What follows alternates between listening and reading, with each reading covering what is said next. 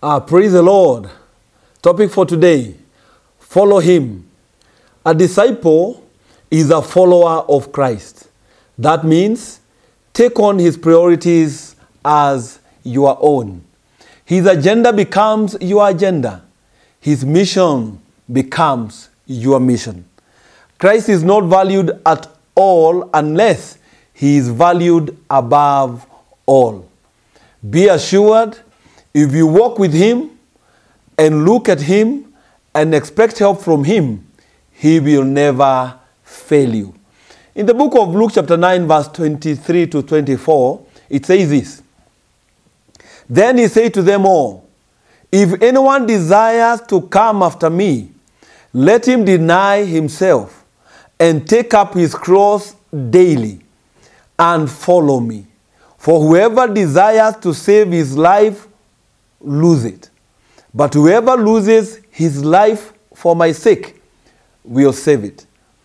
Every day, we are presented with countless opportunities to honor God by following in the footsteps of his Son, Jesus Christ. But we are sorely tempted to do so otherwise. The world is filled with the brim, and with the world is filled with the brim and with temptations and distractions that beckon us down a different path.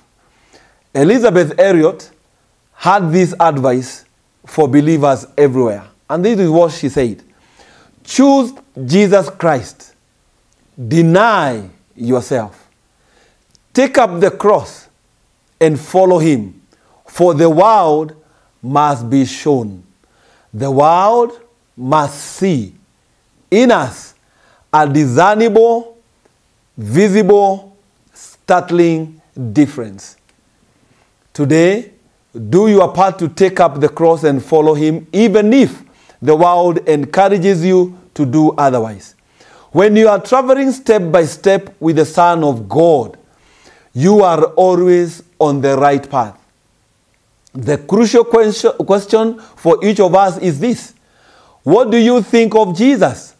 And do you yet have a personal acquaintance with him?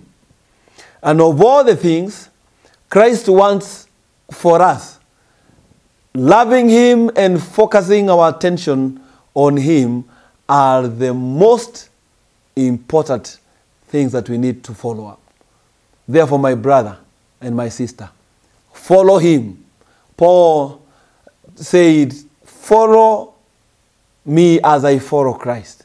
For me today, I'll tell you directly, follow him. He will direct your paths, and your life shall never be the same again. Let's bow our hands and we pray. Heavenly Father, we want to thank you because, Lord Jesus, you created us in your own image so that we may follow you. And for those who knows you, Lord of glory, you have become a light unto our feet and a lamp unto our paths. And therefore, Lord, let it be so for this viewer, that, Lord, you'll be able to walk in their lives, oh Father, as they follow you, God of glory. May you guide them to their ways of success. Guide them to the path, Jehovah Master, of victory and prosperity. And more so, Jehovah Master, perfect peace and in good health.